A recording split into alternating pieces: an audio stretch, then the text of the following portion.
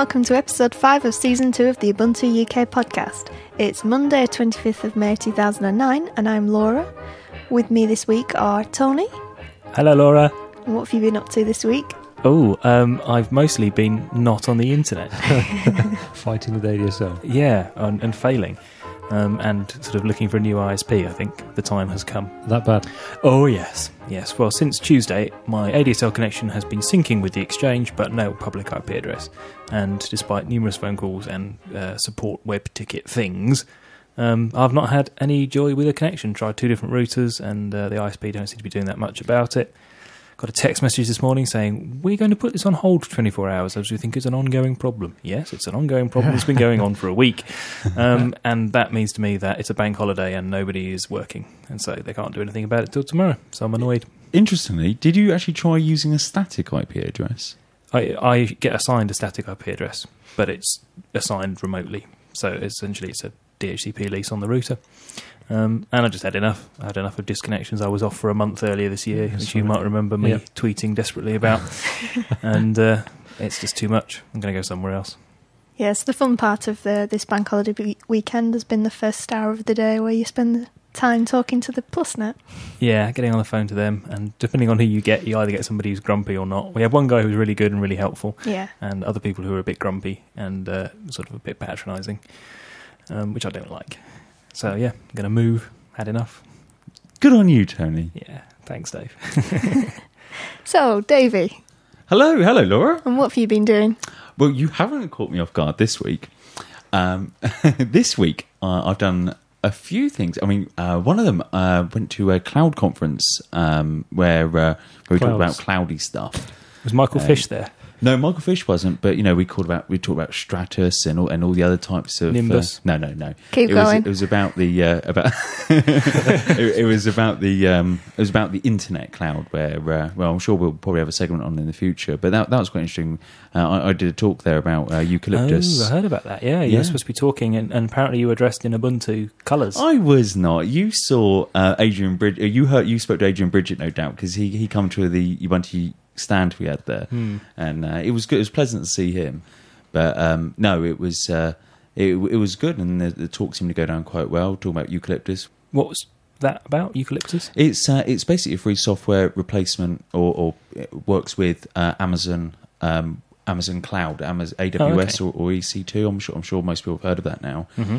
Where it's basically like a virtual server, but you don't actually care about where the actual server is as such. All you do is you fire up an instance, and with the commercial one, you pay for like the CPU, the disk, and you basically pay as you use. But this is a free one, so basically an easy way to roll out a cloud in your own data center. That sounds like something we need to talk about in more depth at another time, I think. Yeah, gladly. When I'm not here. But as you are here now, Simon? I've had a fun week, fun couple of weeks actually. An update for Drupal came out, so I've been having fun and games updating that. That was fairly quick and easy.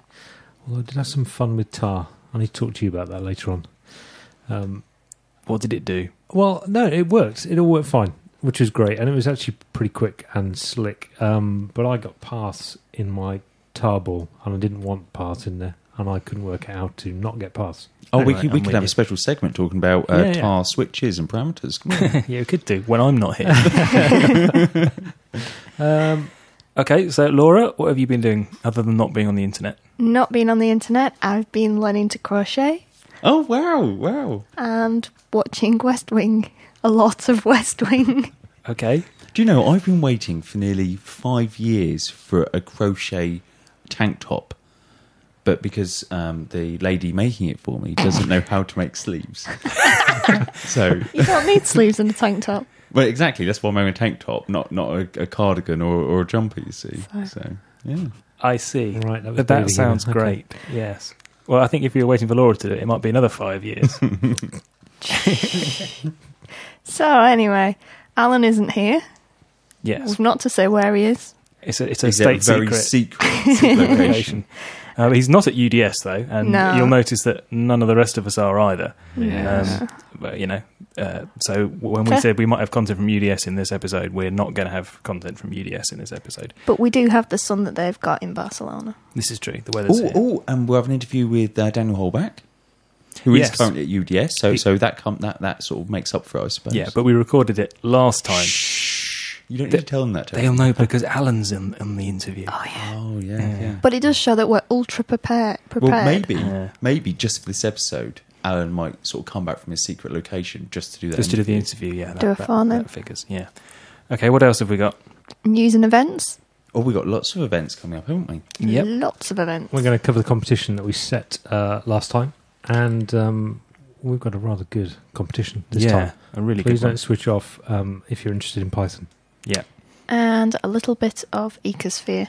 And your feedback. Loads of that. And we're going to start off talking about how free is free. How free should we be? About this free. About I think. this free. For the benefit of our listeners, I'm holding my hands apart, approximately a metre apart. Yeah, a metre. But not really. further. No, not much further than that. Let's get on with it. Quite often when we're talking to people, we get into a discussion about freedom. And I don't mean freedom as in our rights. I mean freedom as in our software and what we use. And something that does tend to come up is talking about the podcast and what we do. I mean, sometimes when we have interviews with guests, they say, oh, do you want to use Skype? Well, we don't use Skype. We've never used Skype for any other interviews. But something we did want to talk about was what about the other free options? I mean, for example, we use Twitter. And some of the other things. iTunes. Of course, we use iTunes. We get quite a lot of downloads from iTunes. And we have an MP3 version of the podcast. Yeah. So what do you guys think of that? We've been out on the Twitter and the Identica, and I think Laura's got some feedback there. I do, but there's quite a lot. So, has anybody in the room got any thoughts first? Well, I think the question for me is should we be as free as we possibly can be, or should we be trying to include as many people as possible? Because as soon as you don't have an MP3 version, you exclude a load of people who've got iPods. But are you excluding them? Yeah. Would they find another means to get it? No, you exclude them. I don't think they go and get rid of their iPod just to listen to us. No. They're not going to go and find a player just to play this strange version of an MP3 file. It would be interesting to find out where our listeners actually listen to the podcast. Do they listen to it on their computer? Or do they actually copy it to a device? And is that device OGG capable? Yeah, I guess if people... I mean, we have had some emails from people who use the OGG version and have had perhaps some trouble with it in the past. So we know there are people who use the OGG versions to listen to. But we also know from the stats that the majority of people use iTunes to get the episode, which must mean that they're running it on Windows or a Mac. And that's the majority. I would like to check them stats. Well, that's what Alan's not here to clarify it, but I'm pretty sure that's what he said was that the majority of people are using iTunes, which must be getting the high MP3 version. Well, okay, let's just define what we mean by free then, because we don't pay anything for iTunes. So are we talking about freedom of the software and the fact that you can't get to the servers, you can't understand how the servers work, a bit like with Ubuntu 1. It's a huge bag of worms. What's important? Is it important that we can know how the servers work, or that we don't actually pay for the service of, for example, iTunes?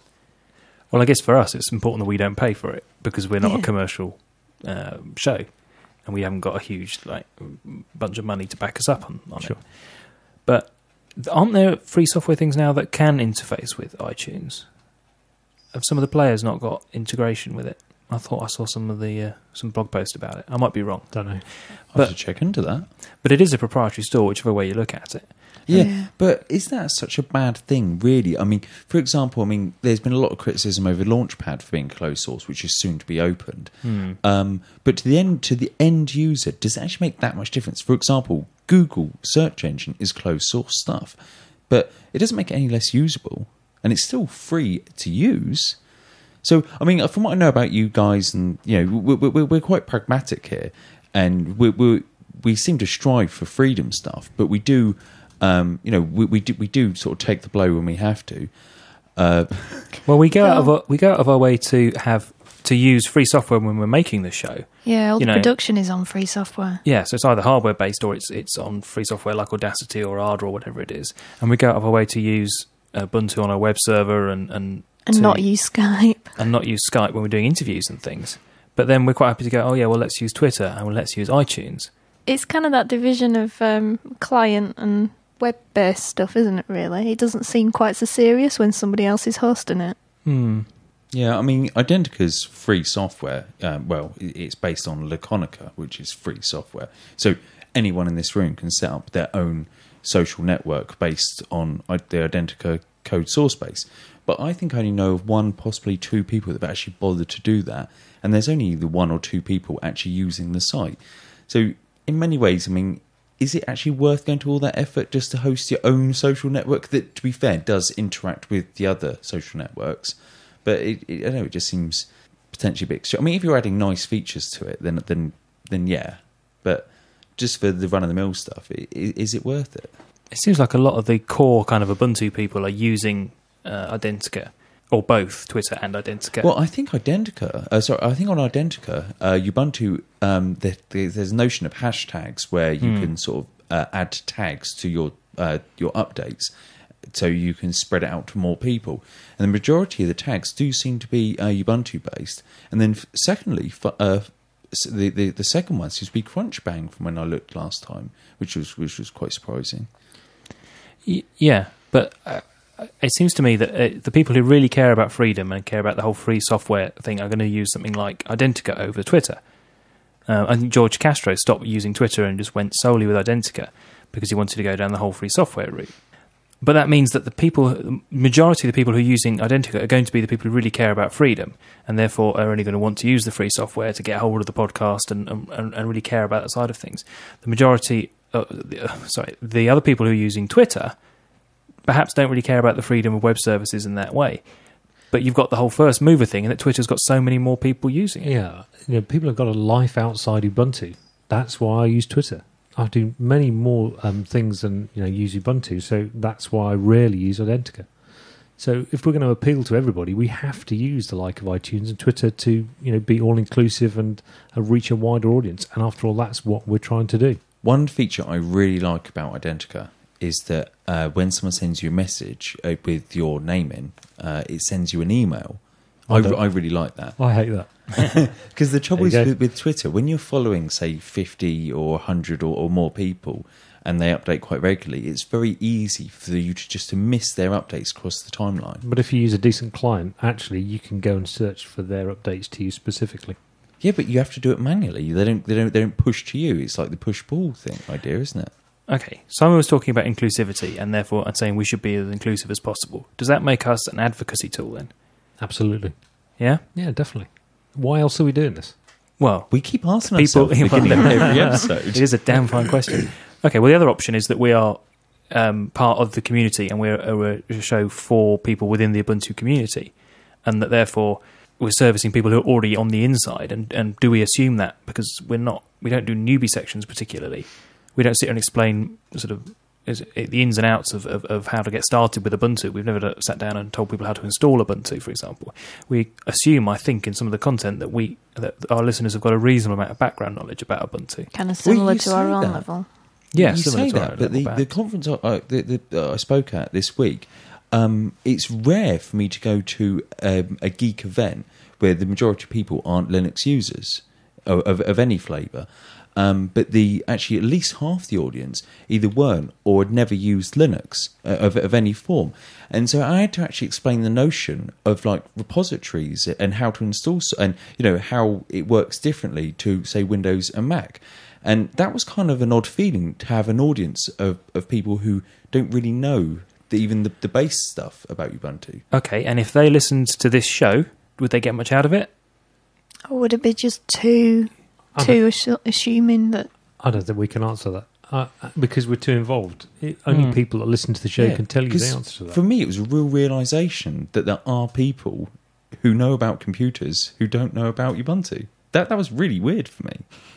The dichotomy to me seems to be that if we're an advocacy tool, then we should strive for inclusivity, and we should use the free and the non-free services. We should use Twitter and Identica side by side. Hang on, if I can just expand on what you're saying there. Okay. So you're saying that this is what I'm getting from what you're saying there. It's okay for us to use non-free services, providing we also offer the free service alternative as well. I think so. If we want to be inclusive, yes. If we are perhaps servicing the freedom part of the Ubuntu community, or the part of the Ubuntu community that really values freedom, then we should just be using the free stuff. And if that means that it's a higher barrier to entry, that doesn't matter, because actually we're holding true to the ideals of Ubuntu, which is free software. I don't know, Ubuntu is about being pragmatic as well, because it acknowledges that you can't get drivers for things, so it includes them, even if they're proprietary drivers, and they encourage you not to use them and to use free ones, but they're pragmatic about it. I mean, that's one thing about Ubuntu that's meant it's been easier for people to adopt it. But pretty much every distro is pragmatic about it these days. Can you actually still play MP3s easily without having to hunt around on the net on Fedora, do you know? Because that was a big thing for trying to play MP3s. It was. I thought they'd taken the easy codec downloader thing into Fedora now. Oh, have they? I thought they had, yeah. Okay. But I mean, the only distro that really totally strives for total freedom is GNU Sense. GNU Sense, yeah. Yeah, and there used to be Ubuntu, but I mean that project pretty much got absolved. So pretty much every other distro then has got some non-free bits in it, and is therefore accepting some sort of tainted freedom until there is a perfect happy day when all the graphics drivers are totally free software and work. If we look at Debian, I mean the way they work is they're also quite pragmatic. Everything has to go through the Debian free software guidelines. You might have seen it abbreviated as DFSG. So for some things they do rip out stuff which isn't free, but they did like let things through like wireless drivers and things like that. So I mean Debian is probably a good project to look at for trying to be really free, and then just letting a little bit through when you just need the extra functionality, I suppose. It's quite similar to what we've been getting in response on Twitter and Identica. Go on. The irony is that before we started this segment, I said that normally when I Twitter or Identica, Tweet or dent, during the podcast, all my responses come from Twitter followers, not from Identica ones. And I think this time we've probably got half and half.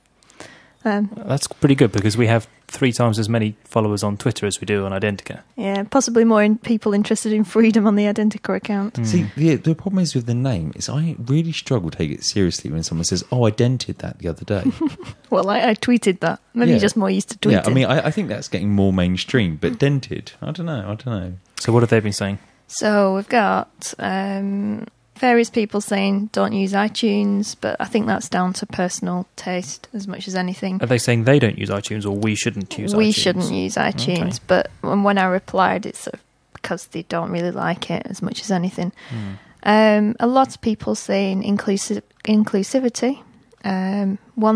Dave 1022 says it'd be an effort to convert OGG and then sync it back to my iPod.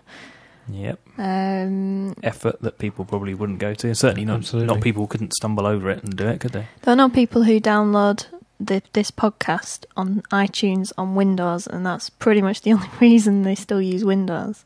Because then they do all their iPod syncing on Windows and then switch back. See, I mean, at the moment we've got some feedback there from the Identica and the Twitter, but it would be rather interesting for people, because I imagine some of the downloaders, and I'm gonna make my theory that some of the people that get our content from iTunes I suspect might be less likely to use Twitter or Identica. So it would actually be kind of interesting. So if you're getting us via iTunes, let us know, whether we should keep doing it or not.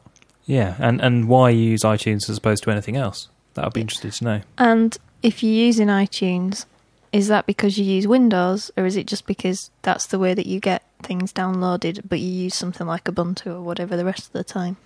And if you use iTunes because it syncs with your iPod, why do you use that as opposed to the Ubuntu solutions? If that's your case. So that's a complete questionnaire to fill in and send it to and your age and your shoe size. Podcast at ubuntu-uk.org. Okay, what else is on the Twitter and the Identica? Okay, we've got Liam GH says the freedom bit is often overlooked as idealism, but it creates very real opportunities for skills development and innovation. I think lots of people agree with the idea of freedom. Lucy on Identica, I think it was, made a point that you should use Twitter, etc., but only to introduce people to freedom. So tell them about Ubuntu, about Identica and data sharing issues. Because if you only use free services like Identica, you're only preaching to the converted and your message doesn't get very far. Yeah. Chuck says, as long as you don't provide something to the proprietary people that you deny to the freedom lovers, I think you're good. Well, technically we do, because the actual Flash player on our website, if you want to listen to it from the website, Live. that is actually streaming the MP3 source. Yeah, because the actual... And the OG one's Java and it doesn't work. Well, it does work, but it's pretty messy, to be honest. It was. I haven't tried it recently. Last time we tried to enable it, it hit the same file 3 times every second. Yeah, but also, we turned it off. It also really brought up the load on our server with just a couple of listeners. But the reason we do that is because Adobe Flash, or Flash in general, the actual spec, doesn't support OGG. It only supports MP3, so we couldn't do it. The only way of doing it would be to actually stream the OGG and then in software convert that. It seems really messy. Well, yeah, but the point is that that's something we're not providing to the OGG listeners. Yeah. The people who want to listen to OGG. Although if they've got all the plugins, then it'll play in their browser like a stream anyway. Okay, what else have we got? Mike Camel says, inclusivity is good, but remember it's almost impossible for Linux folk to use iTunes. But then I guess that comes back to the fact that we're not only releasing via iTunes, so we're not preventing Linux people from downloading a Linux podcast. Well, I mean, some of our listeners that I've spoken to actually don't use Ubuntu at all. They've dabbled with it in the past and they have an interest in it, but they don't actually run it. That's why it'd be interesting to see what the iTunes users use. Yeah. Why do you listen? CMSJ says that there's nothing wrong with posting an MP3 on iTunes as long as you're doing the OGS on the website. Combination of both, Squareliontis says. It's pretty much the same thing from everybody. Okay, well, if you've got a point of view that we haven't covered in that little recap there, then send it into podcast at ubuntu-uk.org using the open standard SMTP protocol. And for you normal folk out there, yeah, just your email. And we'll read it out on the next show.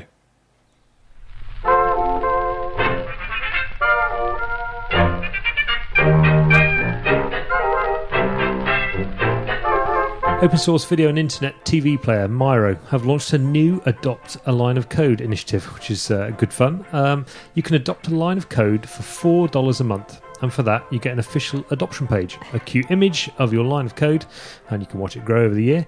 Badges for your blog or your website, and your name will be listed in the About box in every copy of Miro. Wow. See, do you actually get to pick your line? Because knowing my luck, I would get some rubbish comment or something like that. Two tabs just and white semicolon. space. I would adopt white space. A curly bracket. Yeah, if they do the formatting properly, there'll be lots of people with curly brackets. You see, I was going to sponsor an endangered penguin or something, but now I won't. I'll just go and sponsor a line of code instead, because they're clearly more endangered. It's quite cool. No one else has done it. That's a And there's good a whole fun way to do it. adoption centre. Really? There's a whole website that's an adoption centre, and it's got cute little pictures of the lines of code. I'm going to have to go have a look. Sad. See, that's actually a really good present for someone. You could put that in For the right person. Happy birthday, Mum. I've got you. I've got you a If semicolon. colon smokes a semi-bracket. Former Microsoft developer Keith Curtis has written a book, After the Software Wars, in which he explains why he thinks free software will beat his former employer. Apparently it's quite interesting. He's a bit of a Linux convert now. Really? I might have to read that, because I'm not convinced, I have to say. In what way? In that, I think we've got a lot to do to beat Microsoft.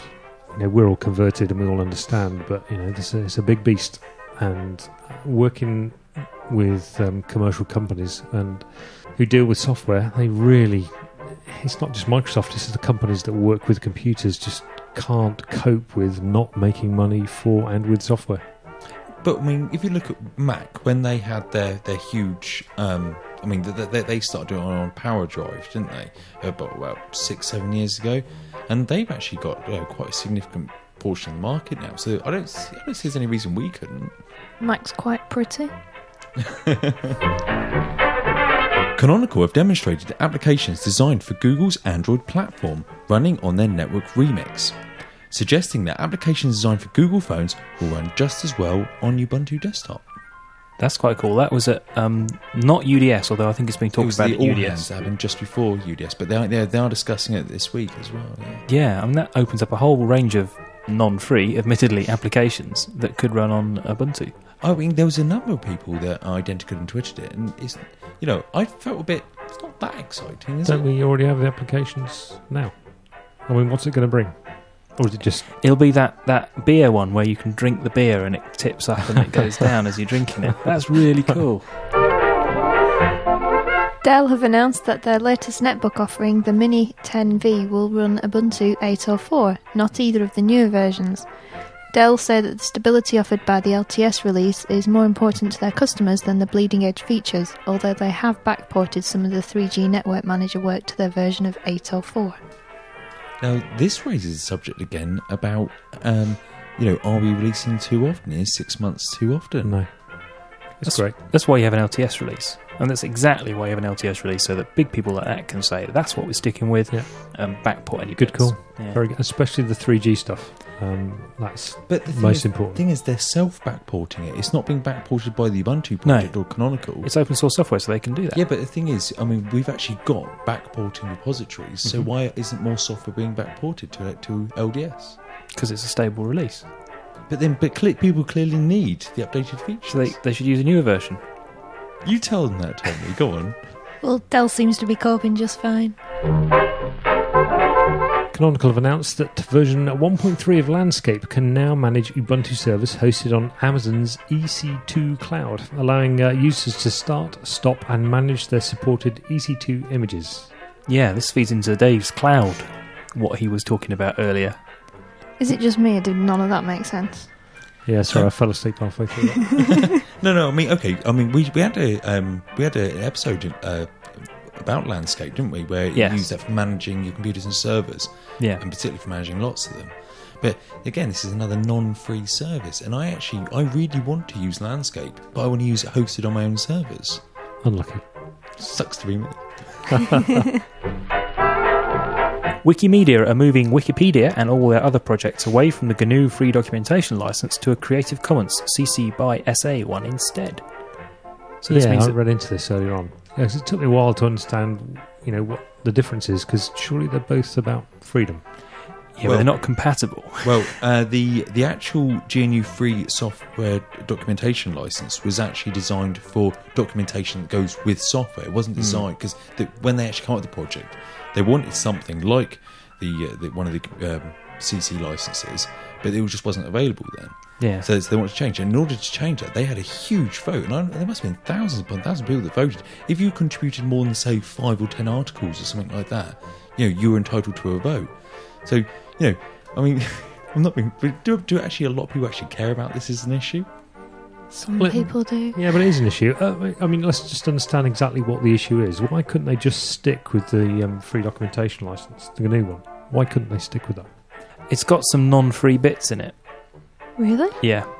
From GNU? Yes. It's the unchangeable part. So you can have parts of your documentation that you nominate as unchangeable using the free documentation license. And that's non-free. And not really conducive to Wikimedia. No, exactly. And that's, not that you have to use that part, but that's the whole point of part of the license is you can have bits which you say are non-changeable and therefore are non-free in terms of a total freedom and total changeability aspect. So it's not entirely suited for the sort of content you get on Wikipedia.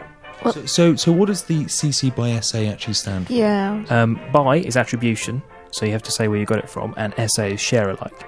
So what does that actually mean? I know there's a really good definition on the CC on the. So it means you can take some content and you can do what you like with it and release it back out to the community. The only thing is you have to say where you got your source material from, so a link to the website, and you have to pass it on in the same way, so other people can then take your work and that one you can use commercially, can't you? Yes. And the one you can't has an NC. Has a NC or ND. If ND is no derivative, so that's a non-free. So you can share it, but you can't edit. Yeah. We've got lots of events that are coming up. A new conference for free software authors writing open source is being held on the 12th to the 14th of June in Owen Sound, Canada, being run by Emma Jane Hogbin, who we interviewed earlier this season. Oh, was that the Drupal book? Yep. Yeah, that Drupal book that you and I both have. And I don't have one. No, it's just you. Southeast USA Linux Fest is on June the 13th in 2009. The first ever open video conference will take place on June the 19th to 20th in New York. Speakers include DVD John and hackers from Firefox, VLC, Miro, and many more. EuroPython 2009 is running from Sunday 28th of June to Saturday 4th of July at the Conservatoire in Birmingham, United Kingdom. More details at europython.eu, and listen out for a very special competition later in this show. Wow, June's busy for conferences and events by the sound of it. I think that's worth going just because I've never been to a conservatoire before. Open Source Schools Unconference at NCSL's Conference Centre in Nottingham is on Monday the 20th of July. In 3 words, what's an unconference? It's a conference without a schedule. Okay. Software Freedom Day this year is Saturday the 19th of September 2009, which is the same day apparently as Talk Like a Pirate Day, unfortunately. Oh, good. And finally, Lug Radio Live 2009 will be on the 24th of October, New Hampton Arts Centre in Wolverhampton. For more information, check out lugradio.org/live/2009. or follow them on Twitter or Identica. With us here this evening is Daniel Holbach, who is one of the 4 horsemen of the apocalypse or something. Is that right, Daniel? He's not quite here. Exactly. What do you do with Ubuntu? So I work for Canonical. I work for John O'Bacon. I'm part of the community team, and I take care of the Ubuntu development community. So I try to make it as easy as possible to get involved and try to look after the teams and everything, how they're doing. And it's a very interesting job, and in a lot of cases I not only work with the development community but also with the local community, with the bug squad and with all the other teams. So there's a lot of overlap, and the great thing about it is the enthusiastic community and all the people who join us. They're very enthusiastic and want to improve Ubuntu, and it's still the same spirit when I joined the Ubuntu community, and I had a fantastic experience back then, and it's still my aim to let everybody else have the same experience. So is your work more with internal developer communities within the Ubuntu project, or do you do work with upstream and outside projects? So we also have George Castro in the community team, and he's taking care of the upstream relations or external relations. So he's in touch with all the major upstream projects that we work with. But in a lot of cases, there's overlap for me as well. So yes. You said you like you're enthusiastic, and that shows. I mean, I've met you, and you are a very enthusiastic person, and I know that rubs off on other people. Do you find it that there's when there's conflict in the community? Do you find it difficult, like keeping people enthusiastic about a product that comes out every 6 months and there's so much to do all the time? Do you find it difficult doing that, and how do you deal with that? At times, people have different opinions, and you have conflict. I'm sure you had your fair share of it in the local council. I mean, yes. It happens from every now and then. But I found it not pretty easy, but in a lot of cases, you can talk to people. You can try to bring them back to the spirit, the ideas, and what everybody's is after, and I think we always came up with a good compromise whenever there was conflict. Right, but that's something you have to deal with as part of your daily job, and every now and then I'm part of the community council as well. Every now and then it happens. Sometimes it's the people have different expectations or have wrong expectations around something, but in the end, we always come up with a good compromise, and often it helps to just pick up the phone and talk to people and let them hear your voice, and then you listen to them. That helps a lot, sure. Especially if you have a long mailing list discussion going on. Yeah, mailing lists and IRC are not usually the greatest medium for doing that kind of stuff. Exactly, yeah. One of the things that you've done in the past is a series of videos telling people how to get involved with packaging. There were video tutorials. We've had some questions from our community members about packaging and packaging in Ubuntu as well. So we just wanted to put them to you, if that's okay. We had Matthew Wild asking about, he's got a package that's close to being included or sponsored into Debian, and should he also submit it to the Ubuntu Motu people if he wants to see it in Karmic? Sure. So let's say it gets into Ubuntu first. For us, it's very easy to say, okay, we prefer the version in Debian, and now we're just going to, we call it to sync a package. We're just going to pull the source package from Debian and just build it in the Ubuntu archive. That's easy enough for us to do. We have that every now and then, that people submit it to Debian and it gets included there first. It always depends a bit on where we are in the release cycle, and where Debian is in their release cycle. Of course, just a few weeks before release, it doesn't make sense to start thinking about new packages. Yeah. We just try to fix all the bugs we can. But generally, you're happy for it to go, if it makes sense at the time, you're happy for it to be either first in Debian or first in Ubuntu. It doesn't really matter. Absolutely. I encourage people to get their packages into Debian and fix it into Debian, and we improve that a lot. Right now in the Motu community, there's a very strong spirit of, did you give this back to Debian? Did you forward the patch and so on? I think we're doing a much better job than we did a few years back. So I'm very happy with that. Cool. From Twitter, Dot Waffle has asked or said that packaging is known by most to be hard. What's going on to make it more approachable by the community wanting to help out? It's something I've said in the past as well, actually, that it's just seems to be just far too difficult. So what are you doing to make it easier for people to start packaging? Alan, what was your experience? It was Simon. No, that was. I think Daniel was asking me because I did a bit of packaging. Oh, sorry. So yeah. Well, yeah. Well done, Daniel, for throwing that at me. Yeah, actually, it's not that easy. I think it's because it's quite fiddly. There's lots of little bits that make up how you do it. Would that be fair? Absolutely. And there's lots of documentation about it, but there's a lot of documentation about it. So we tried to improve a number of things. The first one was documentation. It was the first thing when I started working for Jono and on the community team. It was the first thing I looked after, because the documentation was just scattered all over the wiki, and now it's much easier to find what you're looking for. Yeah. Another thing were the Motu videos. You already mentioned them.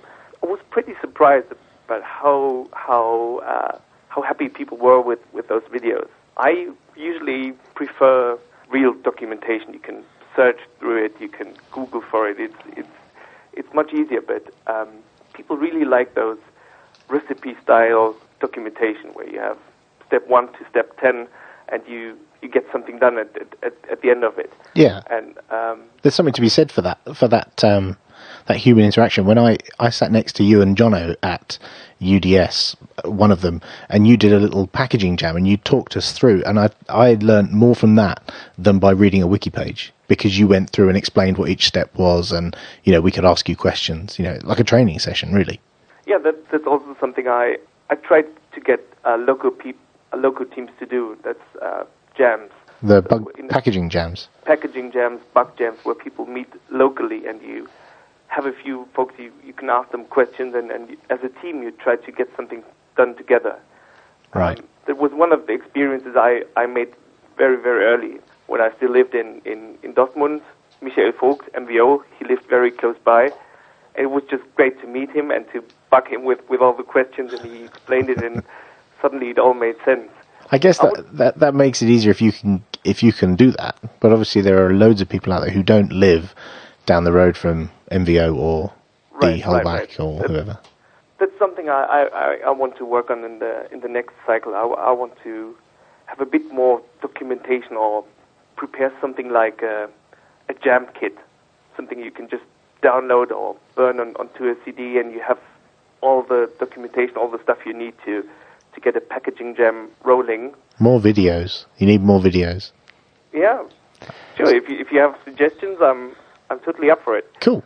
Okay, so Daniel, if someone wants to, who's never been involved with the actual development of Ubuntu, perhaps they've done a little bit of triaging and working on Launchpad for the actual doing things, but if they actually want to get involved with the actual packaging, either packaging from scratch or working on fixing previous packages, where would you recommend they get started?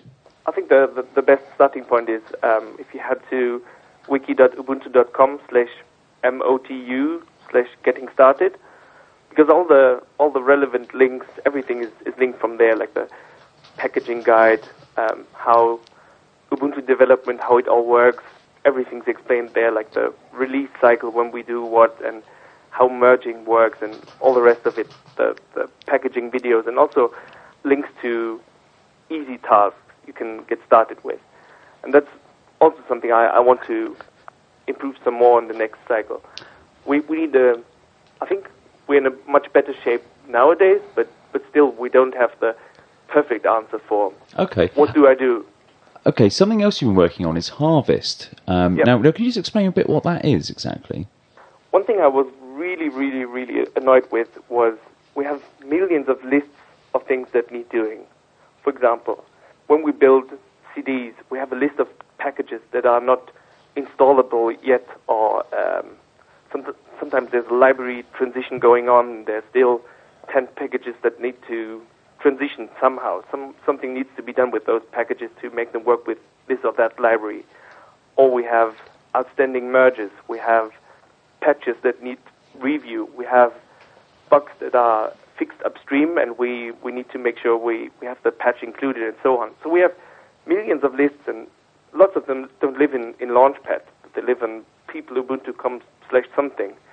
And for people who just joined the project, it's very hard to find out where they are, what the purpose of them is, and what needs doing there.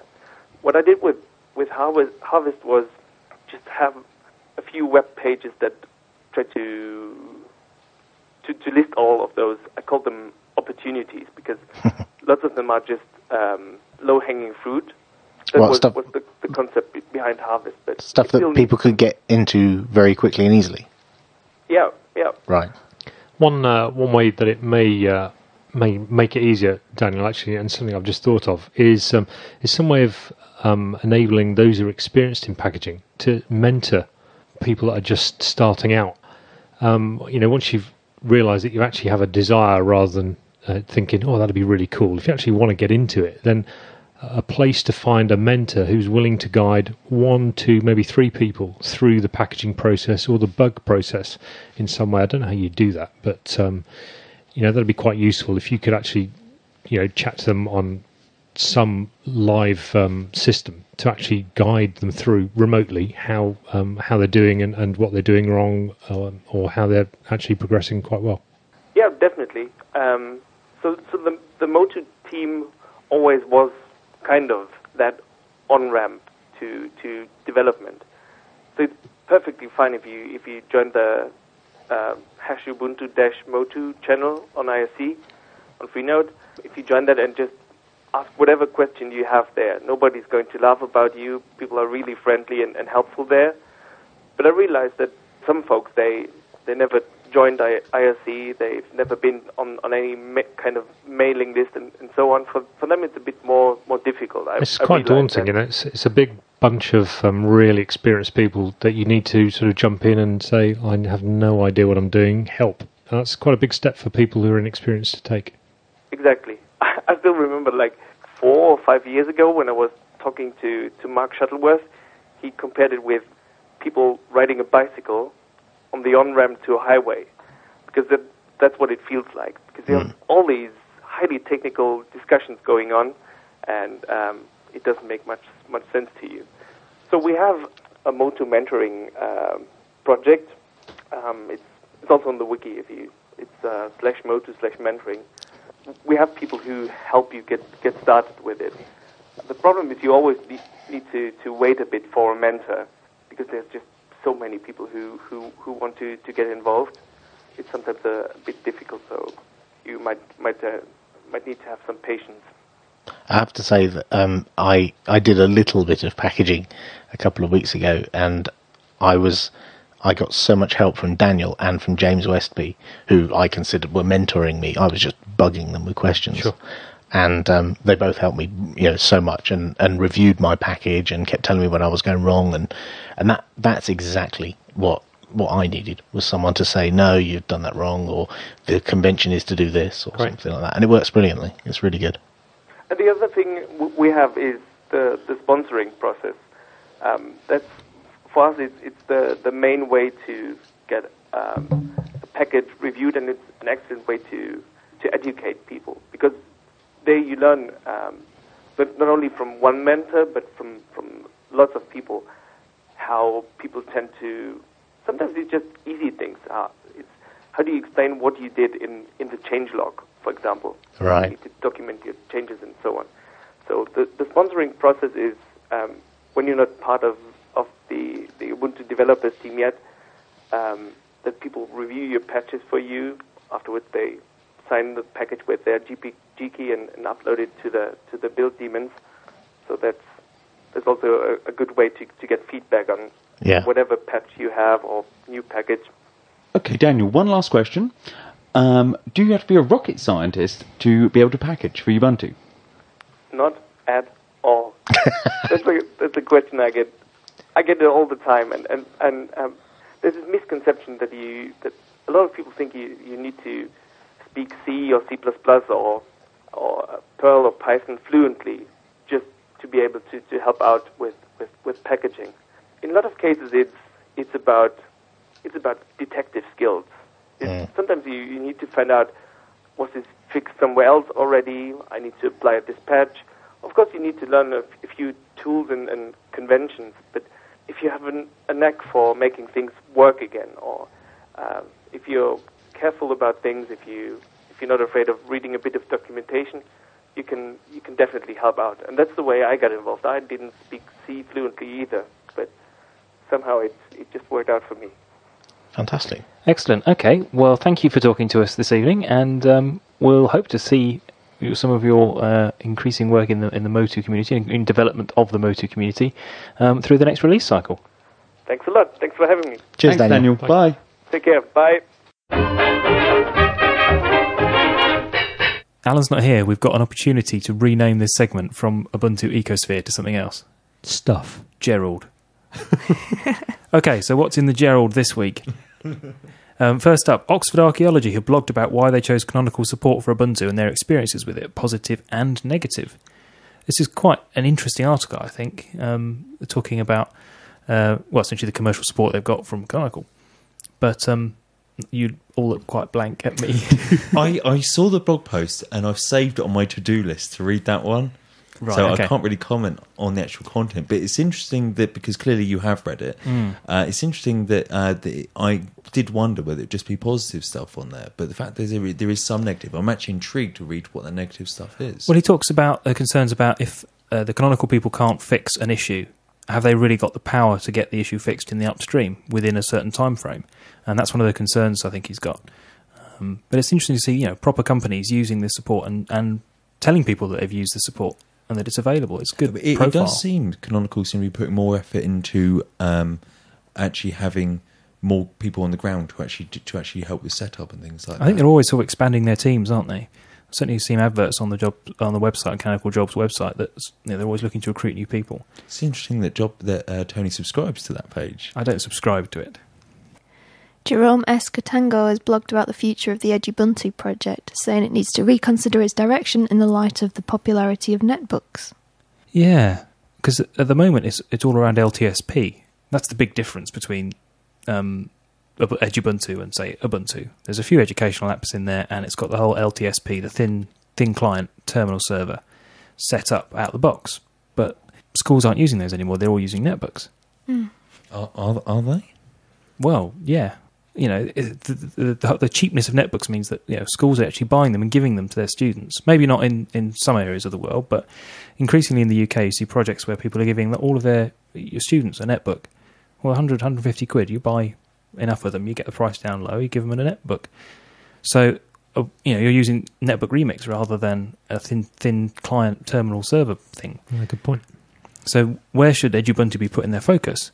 It's probably not in the network side of things anymore. It should all be about the apps and the usability and polishing the educational apps, I think. The thing is with LTSP is it is really awesome. And it's a shame it's not used. I would love to get my teeth into actually doing a serious project with that.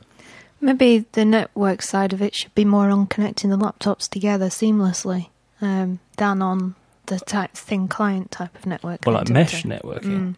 Because that's the other thing, of course. You've got the whole one laptop per child that's happened in the last couple of years. And that's what brought about the interest in netbooks in the first place. If only there was a way of sharing files easily between multiple computers, where you just have a folder inside your home directory and you just drop files in there. So perhaps like a box that you could drop things into. Yeah. You don't need one of these. One service on an Ubuntu system. Yeah. You could call it Ubuntu One. Could they?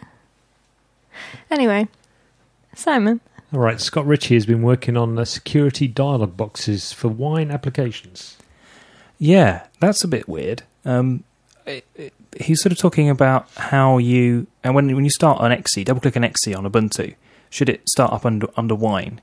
And should you know that you're double-clicking an exe and that you're trying to give an application permissions to run?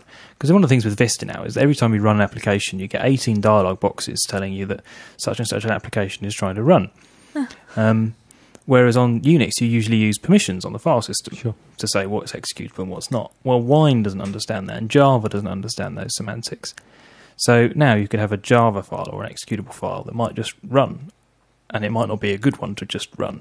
Well, I actually installed I intentionally did this just to see how it would work, but I actually intentionally installed a Windows virus under Wine, and it worked. It was compatible with Wine, so perhaps that should go on Wine HQ as a compatible application. Get gold compatibility with Slammer or whatever it was. Work.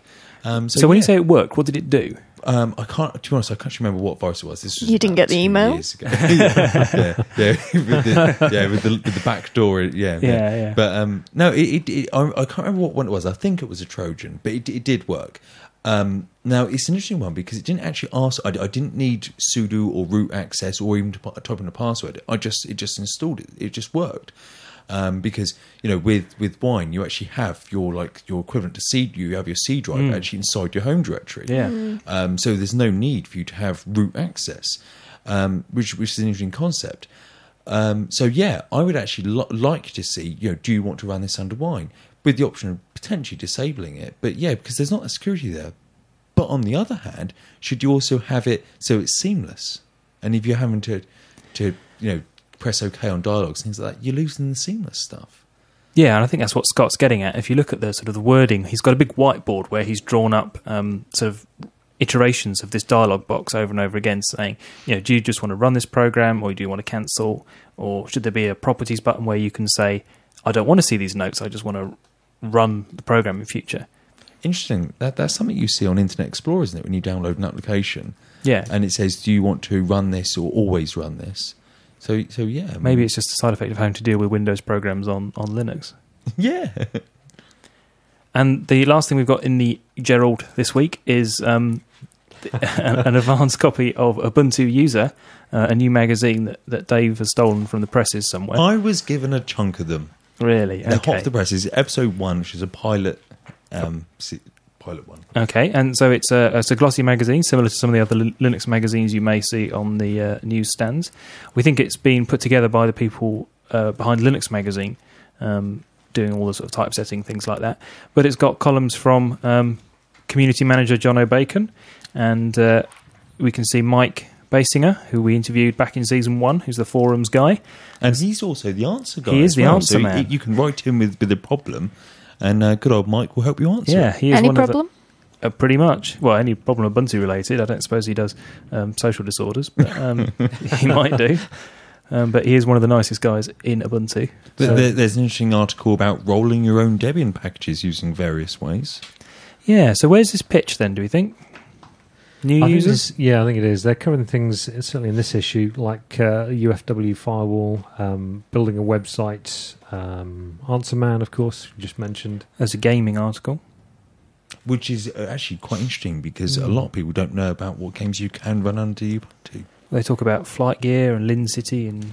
But that roll in your own thing doesn't sound very novice-y.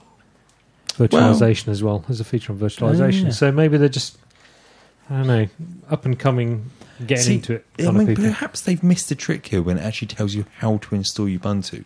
I would imagine the actual people that buy this magazine probably do have a working installation of Ubuntu. Well, And to actually tell them how to install it... Well, maybe not. I mean, if this is the first one, it's Ubuntu user, there's a disk in there, and they're actually telling you how to install it. So. I mean, I could potentially buy a Mac one if I thought about buying a MacBook to tell me about how to use a Mac. So yeah. the difference is you're not going to get a copy of Mac OS 10 included on the DVD in the magazine. Here it's got jaunty 32 and 64-bit versions in a double-sided DVD. Which, you know, if you've been banging on at your friends and family about Ubuntu and they see this in the shelves and Tesco's or something, they might just grab it and give it a go. Yep. At $7.99 a quarter. Which is not too bad. Yeah, so it comes out every 3 months. I won't be buying the first one, of course, because I just got a copy. We just got a copy But of it. I'll look for it. Yeah. I want to see what Mike says next time. Going to write into him with my social problems. And that's all from the Gerald this week. In the last episode, we set a competition where people could come up with their suggestions for Ubuntu One, and in return, they would get an invite to the beta service. We had 10 invites, I think, to give away. We had 10 invites. So we have 10 winners. Okay, and Laura, you've got the list of names, is that right? I have, and we've got some of the things that were suggested. Okay. My favourite, I think, was Michael G. Fletcher saying he'd like to create an installation profile so that when he's installing a vanilla Ubuntu, he can log into his Ubuntu One account and it can control Synaptic to install all the additional packages based on his profile, which kind of ties in with what we talked about last season in terms of what you do after you've installed and how it'd be nice to be able to run something that installed everything you wanted. Ooh, I quite like that. That's a good idea. See, that's almost like a virtual desktop thing, isn't it? Like hot desking, but with your own... Yeah, okay. But you could extend that to settings as well, so that all your preferences... I focus follows mouse on my desktop, but that's not the default setting, so all of that sort of stuff could follow you around as well. Yep, well, you say that. Hang on, back up. Focus follows mouse. Yes. Why would you do that? What do you use a mouse for? Come on. All right, I've got two grumpy old men with me in the room here.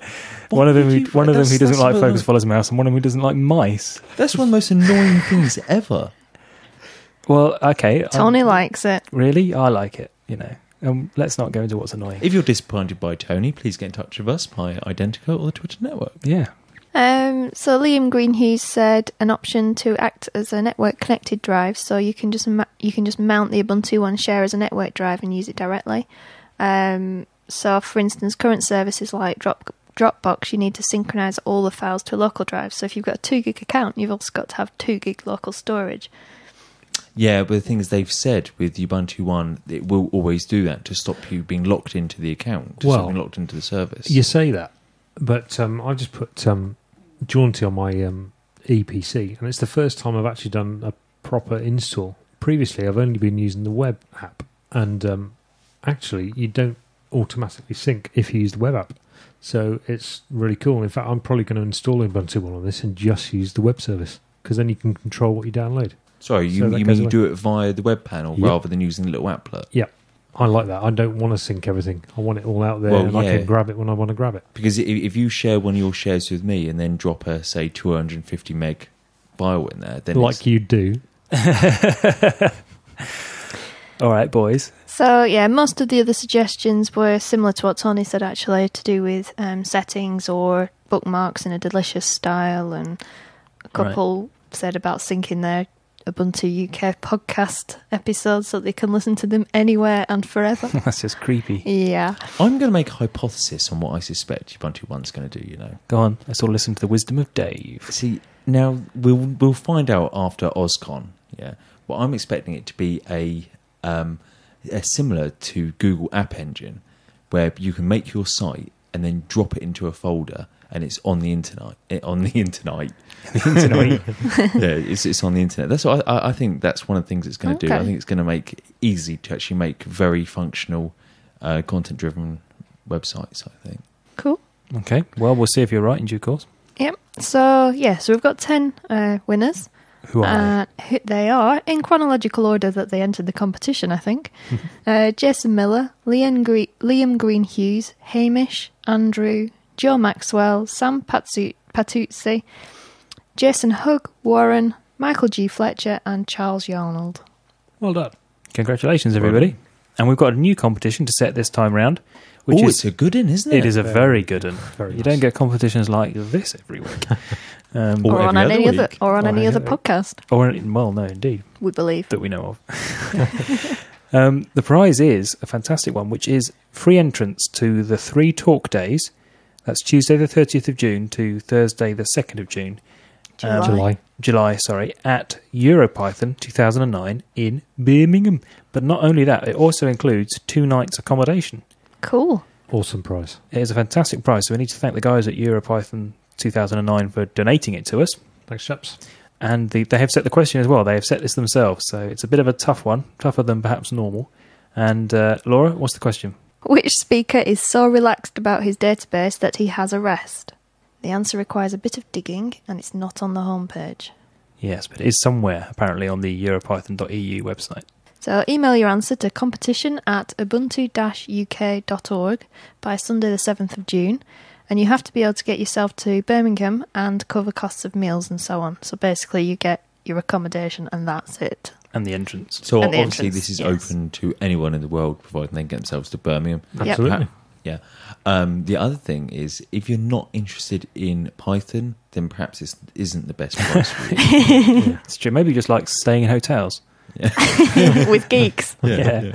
But no, I mean it's from what I understand, it's going to be quite an interesting thing. It's going to be a lot of talks. It's not just sat around talking. It's going to be a lot of presentations and talks. I mean, I know there's something like over 100 speakers over the couple of days. Yeah, well, Cool. it's 3 days worth of talks. There's going to be a lot of people and a lot of different stuff to hear about. Yeah, so from beginner level right up to sort of my level. Can I enter?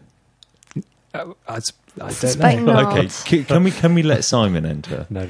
Well, I wouldn't. Simon, all you have to do is enter under a false name. No, don't worry. Well, I suppose you should say good luck, everybody. Yeah, Good luck. absolutely. Ready for the feedback? Yeah. Now, actually, our feedback could probably be a separate annex episode on its own for this one, I think. Yeah, we could release it on iTunes only for the MP3 listeners. We'll be talking about Firefox add-ons, eh? Bonus content. Yeah, who'd have thought Firefox extensions were so interesting? No, we do welcome all your feedback, obviously.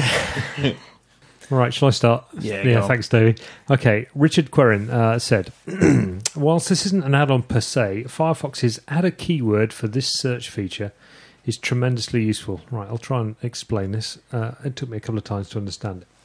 In Firefox, when you go to a page with a search box, you use often, like Google, Wikipedia, or IMDb, right-click on the box and choose add a keyword for this search. You store this as a bookmark, but you give it a name and a short keyword. So anytime later, instead of heading over to Wikipedia, for example, you can just type the keyword and then your search terms into the address bar, and then there you go. You're taken to the search results on the site that you chose. Okay, so if I want to set up a keyword for Google, I can call it G. Yep. So I can put in the address bar G, Ubuntu UK podcast, enter, and it takes me to those results. See, I thought this was like reinventing the actual one we have already in the right-hand side Yeah. of Firefox. It is a bit. It is a bit, but it's possibly Maybe it's slightly for quicker. people who don't like using a mouse. Good idea. That's why we've got Simon to read that one out. Oh, he's got a PS on there as well, actually. Okay, yeah, the PS is, I'm surprised that I didn't hear Ack give a shot back when the security of his coding was questioned in the recent Ubuntu One interview. Maybe he had a few choice words that were edited out. No. No, he didn't. He missed that one, although I'm expecting a kicking next time I see him in person, I Yeah, suspect. he was in professional mode. I didn't know he had one. It's an interesting thing, isn't That's it? another kicking. Yeah, I'm storing them up. It's all right, I'll run away. That'll sort him out. David King has written in to tell us about McAfee Site Advisor, which I've not heard of before No, this, I've but we not had either. 2 or 3 people wrote in to say about this, I think. He used to work with fine in Firefox 2, but then he upgraded to Firefox 3 and it stopped working. And then he discovered SwiftFox, which is a clone of Firefox which claims to be the same but faster. And basically it started to work with that afterwards. But McAfee Site Advisor apparently gives you this may be a spamming site or that sort of thing when you go to a particular website. So it's a bit like the phishing filter, I guess, built into IE8. But it's interesting that a big company like McAfee is bothering to put out extensions for Firefox. Dave, you're mmming at me. Well, I'm not sure I have that much respect for McAfee products, to be honest. From what I've read on a recent blog post, I understand they don't even use their own tools internally. Really? So I don't know. Well, they're not free either. Who wrote the blog post, though? Well, yeah, this is true. I should cite references, but instead I'm just going to throw some FUD out there. Yeah. Zoke, I assume it's Zoke, Xoke, via Identica, said Firefox extension Scrapbook allows you to save pages, organise and annotate them if you want. You were asking about that. I was asking about that. I did a direct shout out to our audience there. And they responded. Yeah, just a fortnight later. Christoph Vilchinski emailed in a big list of his favourite Firefox extensions, including Customize Google, Undo Closed Tabs, and Fission, which gives Safari-style progress bars. Now, I don't know he's any a of top those. chap, he is. Undo closed tabs sounds like the sort of thing that you install the minute after you've accidentally closed the tab. It's like Underly, isn't it? Yeah. That's the sort of thing that should be in Firefox itself. That sounds like a really useful but low-profile extension. For when you go Control-W happy. Yes, exactly. The customized Google thing's a bit weird. It allows you to put links to the same search results for Yahoo and things within your Google pages. So I guess, I don't know how it works under the covers. It must be a bit like Grease Monkey script. It inserts extra stuff onto the Google page. Fission? Oh, the Safari-style progress bars. Yeah. What's Yeah. Safari-style? So when you're downloading something, the address bar goes blue and you see the progress as you're going along, downloading your thing along the address bar. So it increases. The way you explained that, I was actually going to be larting you with what you were saying. They're going, oh wow, that sounds amazing. But actually, I can actually find a use for that. You see? It's not just eye candy, my friend. What, instead of having a pop-up downloads box? I don't know whether it's instead of. it complements it. That would be good. Yeah. That download box annoys me. Just get that out. Right, Jack, Washington landfill. Yeah, it's his online. Okay, right, and Roger Light both emailed in to recommend Zotero, Zotero, for taking snapshots of web pages. Jack wrote, Zotero is a production of the Centre for History and New Media at George Mason University. Not only can you grab the pages, but if you are doing any sort of academic paper, you can automatically create a bibliography. Cool. It can also capture from within PDFs, Word and OpenOffice documents, and sync your library to a remote location. Sounds pretty powerful. Creating a bibliography is handy. I suppose it's another way of doing what you were asking, Dave, about archiving pages, but this is archiving plus. I think he did mention it in his email, but I think he said it possibly bloat, didn't he? Which, for my use case, it probably is. But the bibliography thing, that actually sounds really useful. Sean Hills, a.k.a. Hillsy, has written in saying it's a good show and it's much better in the new unprofessional format than the Season 1 format. I can't think what he means. On the subject of Firefox extensions, he says he uses the Delicious Toolbar extension to manage all his bookmarks across all of his machines, and the Mozilla Archive Format extension is a great way to save web pages for later referrals. That's another one answering your question, Dave. It has the bonus of being able to work with MHT files from certain other evil proprietary browsers. Yeah, you were asking about MHT files a while ago, weren't you? I had an issue with one that somebody emailed me. I went off on one about freedom. Oh dear. There you go. Did you then find out that you could open it anyway? No, Not natively. It's like native. a bug that's about 10 years old or something, isn't it? Yeah. Oh, interesting. Okay. And he also says Google Gears, meh. Enough said. Mm-hmm. And now on to other matters. Oh, that sounds tantalising. Paul J. Kernast, with all the talk about bookmarks and Google, you missed one powerful tool. The way I handle my bookmarks is to use Google Bookmarks. Nothing to install in the browser, and you've got easily categorised bookmarks anywhere you are. You can drag a little JavaScript button onto your toolbar to be able to add a bookmark to Google Bookmarks. And I usually have one bookmark on my browser toolbar to Google Bookmarks itself as well. That sounds a bit of a tongue twister, to be honest. It's a bit recursive, isn't it? Yeah. Maybe he needs a Google bookmark to go to his bookmarks page to get the bookmark for Google Bookmarks. So he has one real bookmark in his browser that leads to Google Bookmarks, which is obviously an online hosted service for keeping your bookmarks. Yes. Okay. He goes on to say, I have hundreds of bookmarks categorised in my Google Bookmarks. It's great. Admittedly, I find myself adding bookmarks much more than retrieving them. Yep. Perhaps a 10-to-1 ratio, but nevertheless, it's pure gold. I guess if you've got an easy way of restoring them and searching through them, then you might as well just bookmark something just in case. That's what I do with Delicious. See, I want to use Delicious, but the reason I'm not using it is because it's a non-free service. But also, I can't understand, if I add something to my Delicious bookmarks, are they immediately available for you or anyone else to look at? Yeah, unless you check the box that says private. Oh, I didn't know you could do that, because Yeah. when I'm working on different things, I tend to use things like Tomboy to get my bookmarks and stuff, and Delicious would actually be really good for me. Yeah, that is good. Okay. Ian Pascoe says, can you please arrange yourselves better around the microphone? In places in episode 3, I had to crank up the volume to hear what was being said by whomever was furthest away from the mic at that particular moment. I don't know what he's talking about. He says, excluding Laura, and I don't think that's because I've got good mic technique. I think that's because I didn't have a microphone. Yeah. That is when you shout from off microphone and you go, hello. Hiya! That's the one. And then drop it, and then he has to drop the volume again quickly afterwards. Not a problem, as long as I remember I've yanked the volume up, but it is a tad difficult when you're having one of your lively debates and I have to miss some of the commentary unless I've plugged my headphones in. I think he's emailed the wrong podcast when he says lively debates. I don't know. I think he's talking about you, Dave. I don't know. See, I'm always very loud. Everyone knows that. Absolutely. This is the first time in the Maybe it's episode not you've into talked the into your microphone. mic. Yeah. Loud in the wrong direction. We have thought about getting a nail gun and nailing his microphone to his face. The week I've had, I think I'd appreciate that. He says, is Alan the one holding the mic, as he always seems to be the one who doesn't disappear into the background? Or does he always sit where the packet of biscuits lay, being conveniently located next to the mic? Couldn't possibly comment. Couldn't comment. Alan's not here to defend himself. And there's no biscuits this week either. Is that a There was coincidence? chocolate cake. We actually have a mic each, though. Yeah. So everybody's responsible for their own technique. If they don't talk into the microphone, it's their own incompetence. Tony, it's my go on the mic now. No, I'm talking now, Dave. Right, Josh Holland has written and said, well, I find it commendable that the mirrors are finally published after many weeks of nagging. What is not so impressive is the complete lack of my actual name on the list. I would expect you to remember me, especially after a long IRC session. Davey and I spent fixing up my virtual hosts so that you could access both my blog and the mirror.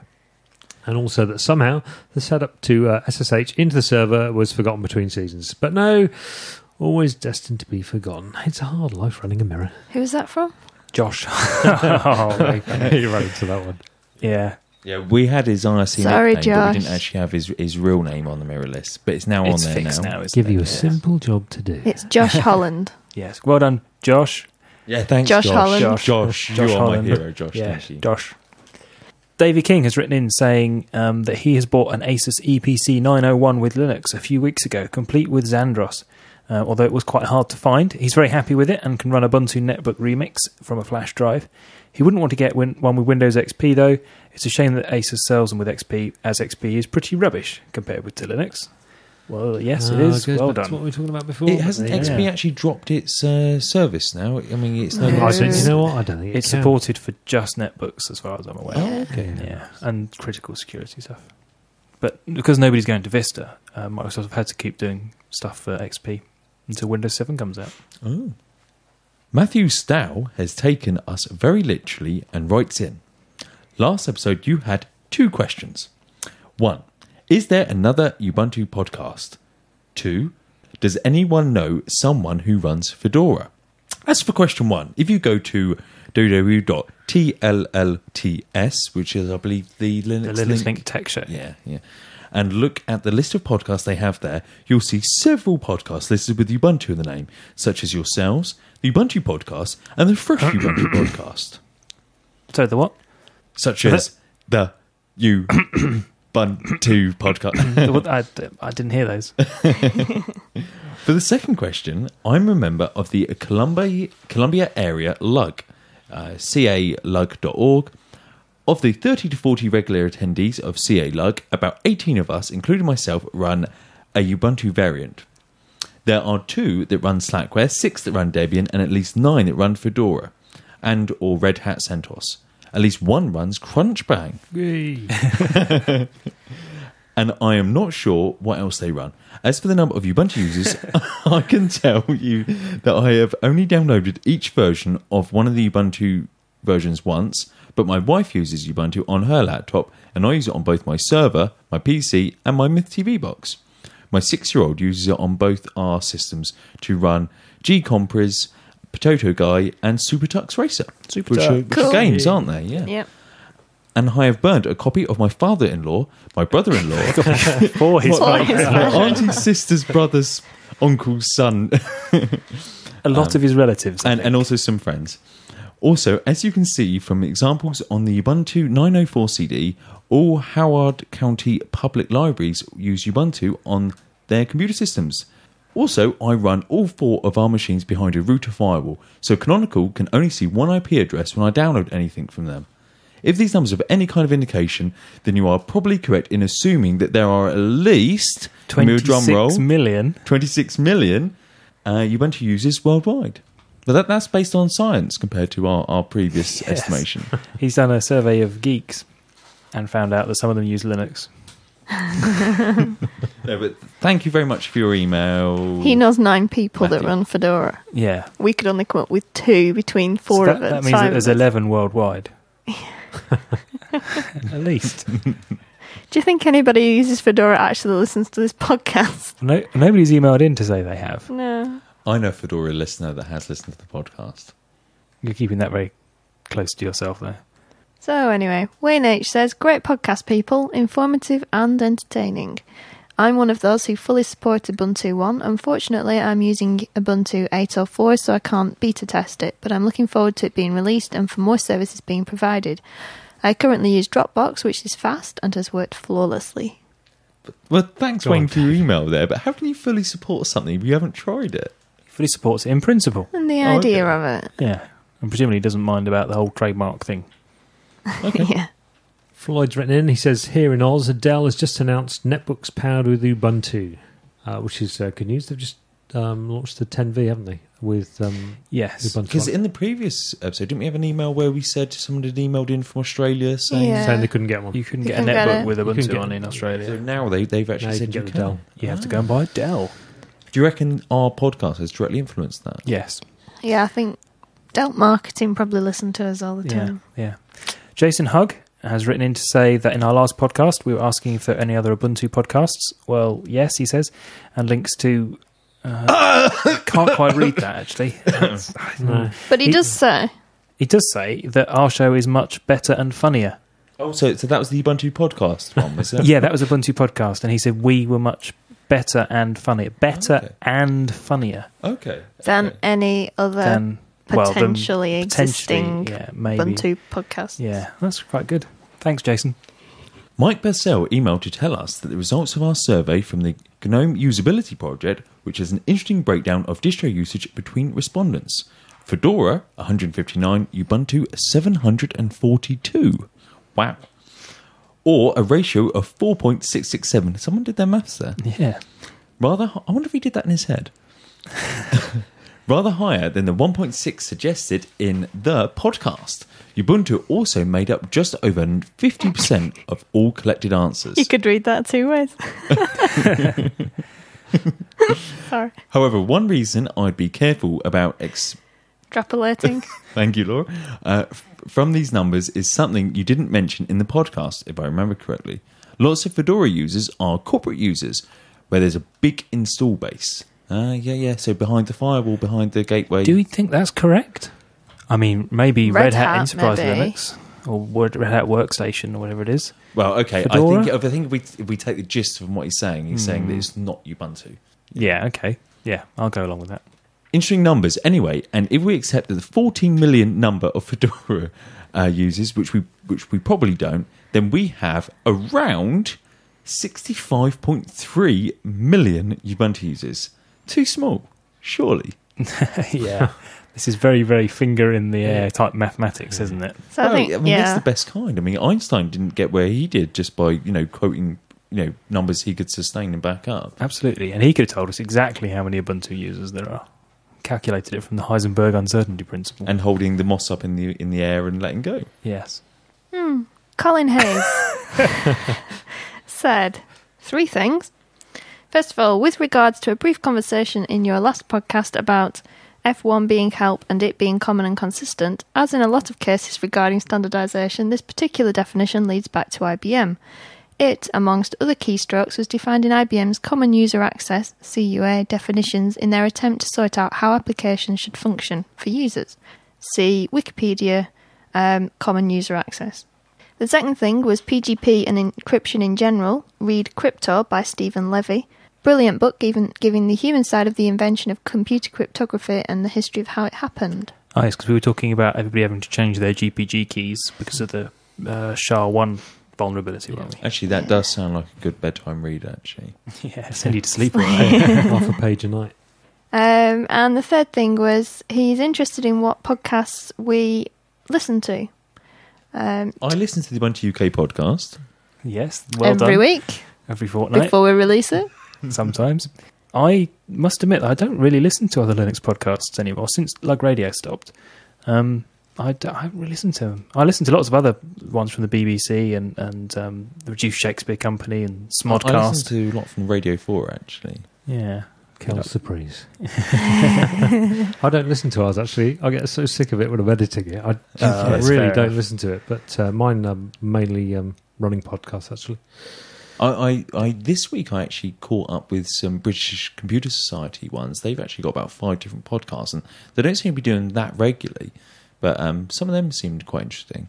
But to be fair, I do sometimes listen to some of the ones, Linux Outlaws, and basically I don't download and listen to them when they come out. I basically come across them and I'll probably listen to a free software-related podcast every third day in the week, I suppose. I think Alan isn't here, but I suspect he could probably top anybody with the number of podcasts he listens to. This is true.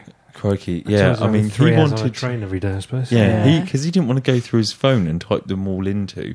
He actually wanted a script to actually convert all these long URLs for the RSS feeds into like TinyURL or a similar service, so he could just type them into his phone rather than type each of them in.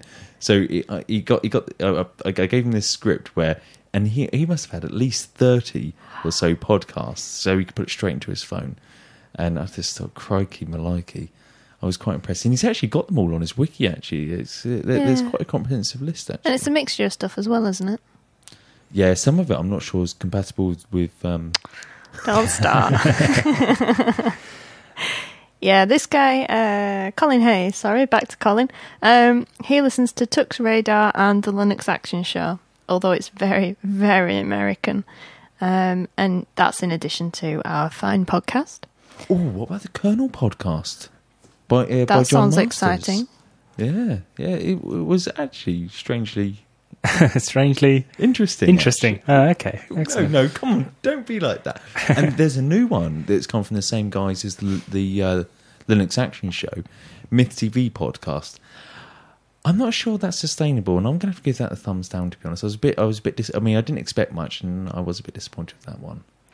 There we go. In your humble opinion, as a Mythbuntu guy, yeah, an expert. But I'm just not sure that it's sustainable to have that fortnightly or too narrow a scope. You mean? Yeah, I mean, we were worried that ours might be too narrow, but it seems to have been okay. Whereas that's even more narrow, and I just don't think development's that fast regarding the content or something. No, because you're spending your time recording this podcast and not developing with Ubuntu. I wish you'd fix some of those bugs. Yeah. Okay, so he says he ran Fedora on his Acer Aspire 1. So there we go. We know somebody who's written in That's who 12 now. runs Fedora. Thanks for the show. Keep them coming. They keep me entertained whilst walking my dog. Ben Fox says, who is Flame Kebab? Nice one. Hi guys, I just wanted to drop you a quick email to let you know I'm really enjoying the second season. I listened to the odd episode here and there in the first series, was interested but not intrigued. Sorry about that. By contrast, I've been looking forward to each new episode of season 2. You're doing a great job, and I feel you're starting to fill the void left by Lug Radio. So he likes the less professional bit. Yeah, that's right. Yes.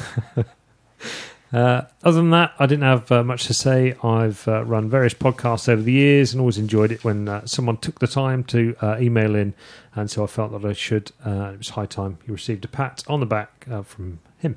Perhaps Okay. we'll see you at Lug Radio Live 09 in October. Okay. Until then, keep up the good work. Pat on the back, everyone, to us. Yep. Well done. Yes, we'll probably be at LaGradia Live. Yeah. I reckon. Yeah. And I think that's the time for the end of the episode, chaps. So should we say goodbye? So thanks for listening, and thanks to everyone who took part via the Twitter and the Identica. If you'd like to get hold of us, you can email the show via podcast at ubuntu-uk.org or leave 30 seconds of voicemail on 0845 508 1986. You can send us your comments on Identica via identi.ca/UUPC or Twitter, which is twitter.com/UUPC, as well as getting updates from recording sessions. Alternatively, if you're into IRC, you can chat to us via the #Ubuntu-UK channel on the Freenode IRC network. Find our fan page on Facebook, search for Ubuntu UK Podcast. We welcome suggestions, material, tips, tricks, reviews or rants and feedback, both positive and negative, so please do get in touch. I'm not welcoming any tricks, it's not April Fool's yet, Tony. Thanks also to our network of community mirrors, including Josh Holland, Oh, a listed special on the thanks to Josh website. Yeah, no, big one, Josh. Nice one. All right, that's it. We'll see you in 2 weeks. Bye. Bye. Bye.